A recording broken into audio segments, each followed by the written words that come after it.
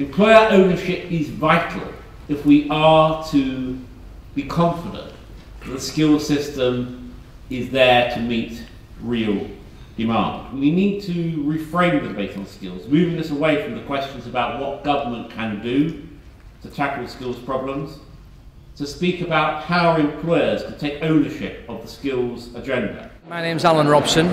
I'm a Learning and Development Manager and I work for BAE Systems in Barrow-in-Furness.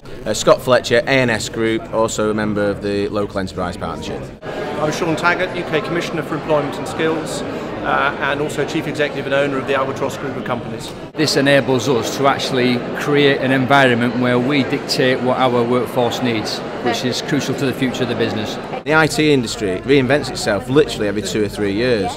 If you go back 4 years or so ago, you wouldn't have heard the word cloud, but now everybody knows what cloud is. Well, that's a massive transformation in what IT is about. So we've got to develop courses and engagement with young people that actually brings them right up to where the technology is today very quickly.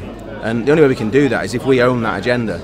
It's a huge opportunity for us collectively, with our employees, with unions where they're relevant, to take control of the skills agenda and drive solutions that truly fit business need, as opposed to piggybacking on the back of whatever well-intentioned government initiatives are there. It's to allow us really to be in control of the skill solutions, to drive the productivity of our businesses and the economy.